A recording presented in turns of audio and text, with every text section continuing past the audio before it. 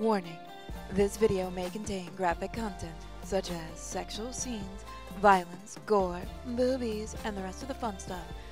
Unfortunately, YouTube won't allow that, so we'll try what we can. Please be over 18 to view this video, and don't say we didn't warn you. Endlessly searching for an original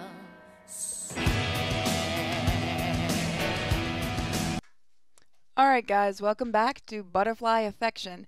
Now I do want to thank the fan that did introduce me to this game and sent it to me. Unfortunately, I don't have their name anymore.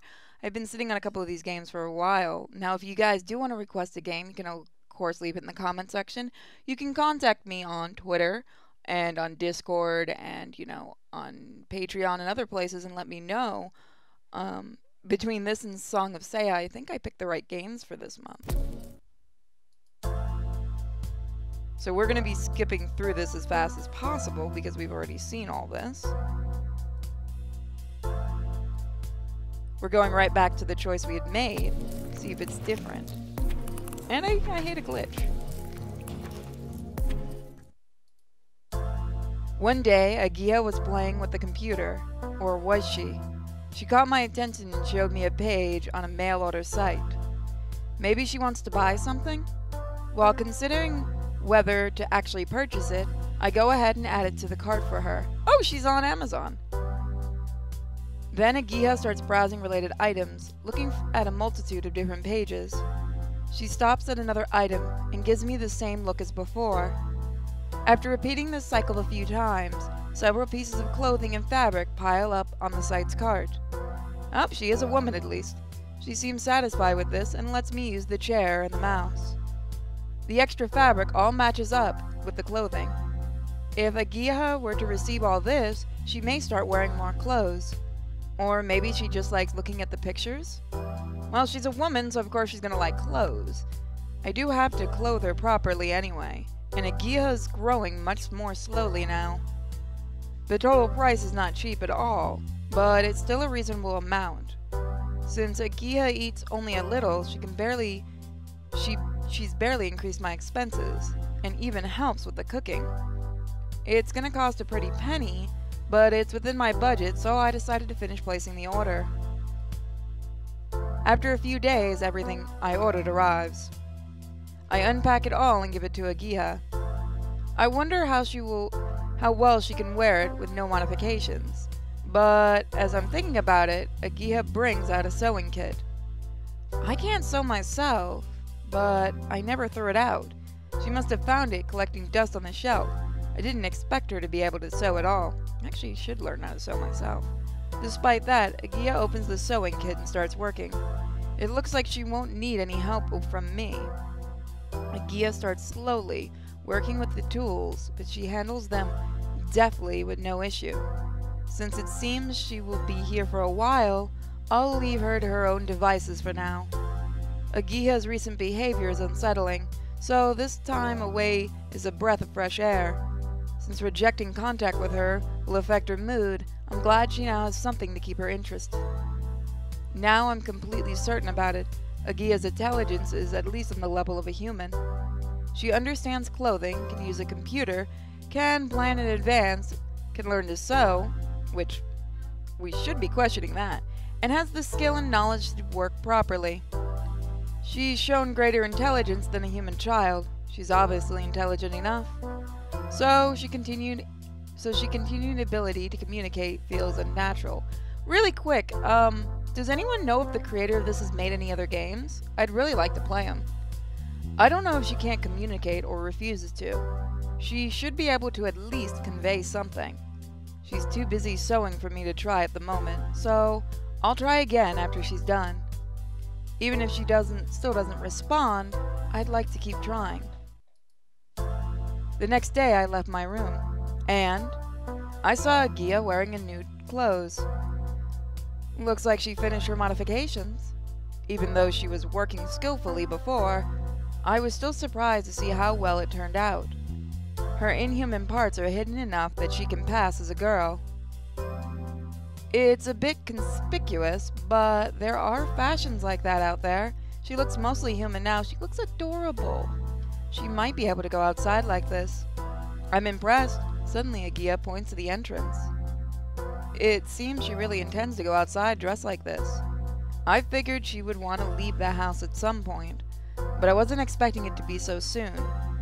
Did she figure out that I have nothing planned for today? Eventually, I decided to go out with Agia for a while. I probably didn't have to worry about her running off or scaring people. I can be optimistic about this trip with Agia. I shouldn't get too worked up, but I doubt that will stop soon.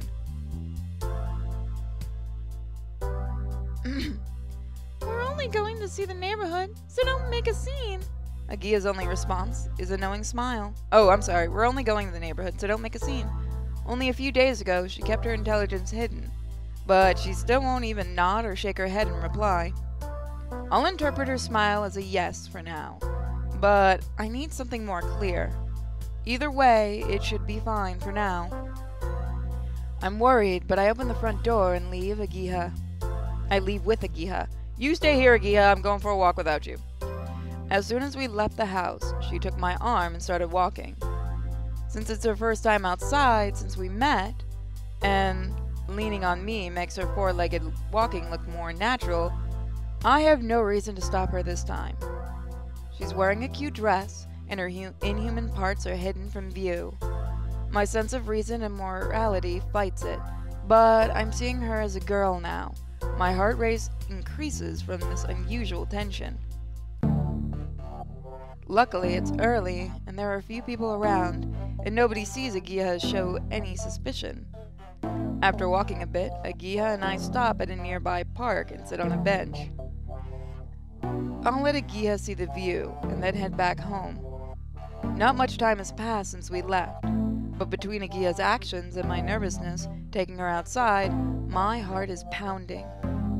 I turn toward Agia to check how she's doing, and see her reaching towards me, bringing my face closer. I don't know what Agia is doing, so I let her continue. Her face is very close, and I only realize what she's doing a bit too late. I raise my arm to stop her, but we're out in public. Just shoving her away would draw attention. No one's gonna see the tentacle? Thinking about what to do, I stopped moving. I was still for just a small moment, but that moment was long enough for her lips to meet mine. You're a good girl, Agia. You're a planning little girl. Agia didn't try anything after that. When I suggested going home and stood up, she followed me obediently. I don't know if it's an imitation born a... Okay, so I'm going to take a moment because I'm going to giggle like an immature child. I read that, and because my brain reads things too fast, so I don't always process them, which is why you see me take a break every so often. I swear to God, I thought that said, I don't know if it's an imitation boner. And I just stared at that for a second, and I went, nope, I'm not reading that right. I'm going to leave this one in. This blooper stays in. I don't know if it's an imitation... imitation born of curiosity, or if she has been... or if she has a concept of love. But this behavior makes it clear that she sees me as a man. I am a man! Oh, God, the internet's ruined me. The femininity I saw in Agia was intentional. I'm still upset over what happened, and it's clouding my mind. I wonder if this was Agia's plan all along. Maybe as I understood more about her, I can come to answer. I need to get my thoughts together. Agia's cooking has improved. Da-na-na-na! In taste and presentation, it surpasses my own. It sometimes tastes odd, though I was never a great cook myself, but I don't get it. She may be adding some kind of special ingredient. Why does that remind me of a certain anime? A Word Without Dirty Words or something? Oh, I love that anime.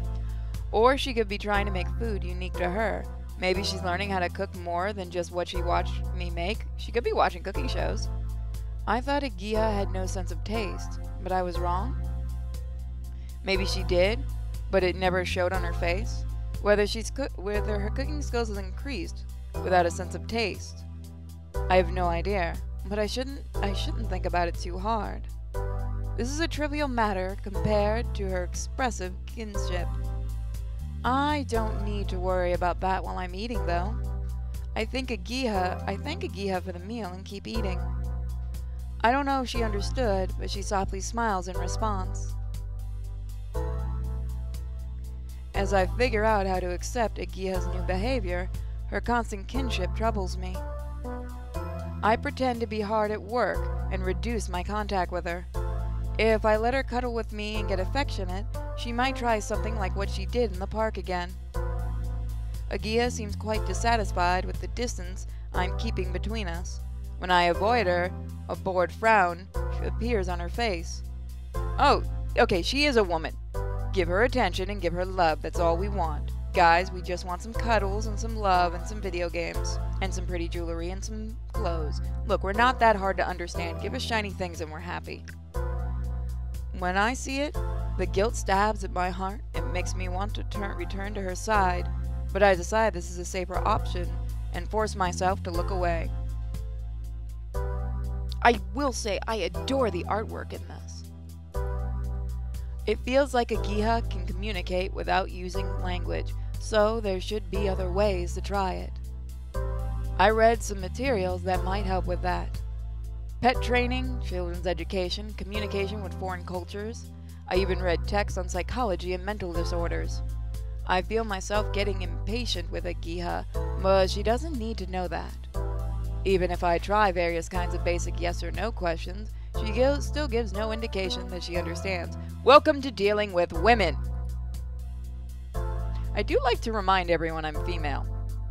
Maybe it's not that she has nothing to say, but instead that she doesn't feel like telling me everything. She's a woman. Every married man watching this video is like, yep. Or a guy in a long relationship is like, yep. Agiha is neither human nor animal.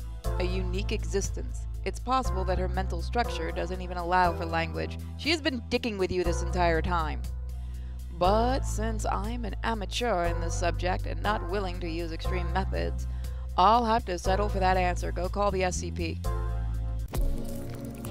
This is a longer episode for just one day. What should I do now?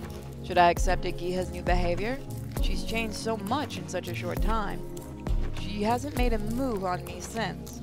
But if she does, will she just stop at just a kiss? I don't know if I can control Agiha's behavior. I haven't tried restraining her, kicking her out, or getting violent to stop her. And I don't know how she would react if I tried. I'm afraid that I might not even be able to. No, what I fear isn't the risk of the unknown. It's possible that Agiha will get angry and cause trouble, but I'm not worried about that. I just don't want Agiha to hate me. So we're going to do another day. As always, we're going to do 2 days. Normally, when it's time to sleep, Agiha quietly goes to her bed on her own. But tonight, she came into my room. Thinking about her recent excessive kinship, I warily face her. She gives no indication that she notices me worry, and sits next to me on the bed with no hesitation. Before I can say anything, Agiha wraps a tentacle around my neck and slowly pulls me toward her. I have seen enough hentai to know I'm gonna get what the girl usually gets.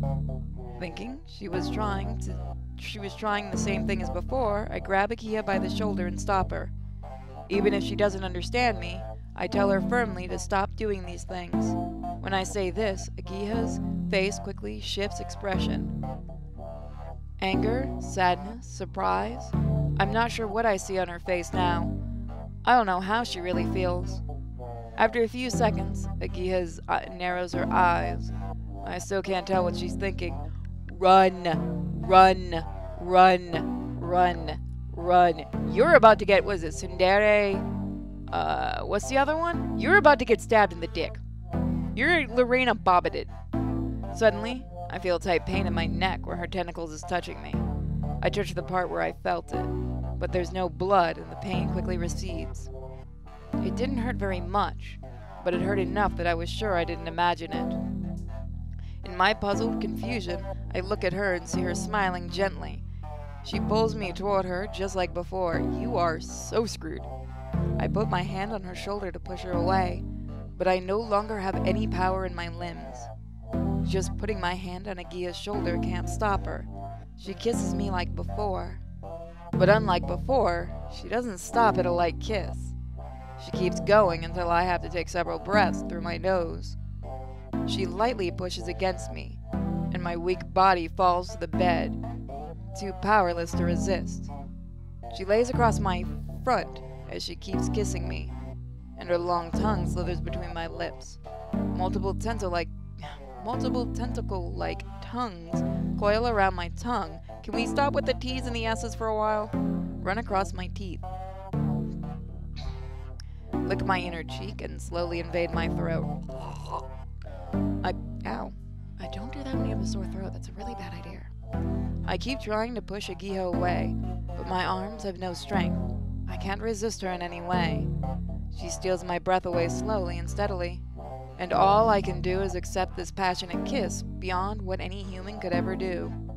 Actually, despite my deep paralysis, my body has become extremely sensitive. Agiha's warmth, her rough tongues, her shallow breaths, the wet sound of her saliva, they echo through my mind, destroying my will to resist. How much time has passed?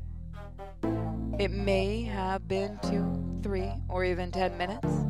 Although I don't know how long my consciousness faded away, eventually Agiha slowly releases my lips. As I wondered what she would do next, Agiha stared at me for a while. She smiled, kissed me gently, and left the room. The paralysis slowly wore off. I regained full control of my body and managed to sit up. After confirming that my body is back to normal, I clutched my head in terror. I thought that she might be potentially dangerous before, but since Agiha had the physique of a girl, I was confident I could fight her off if I needed to.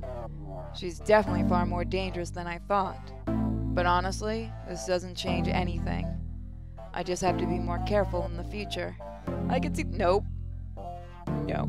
We did one meme a video. That's for Dragon Ball Xenoverse. Although I don't know when she'll try something again, I should try not to upset her for now. I tremble with fear thinking of that deep, sweet kiss etched into my mind. The thoughts, maybe I should accept her, suddenly returns. This dangerous, mysterious thought somehow only grows stronger.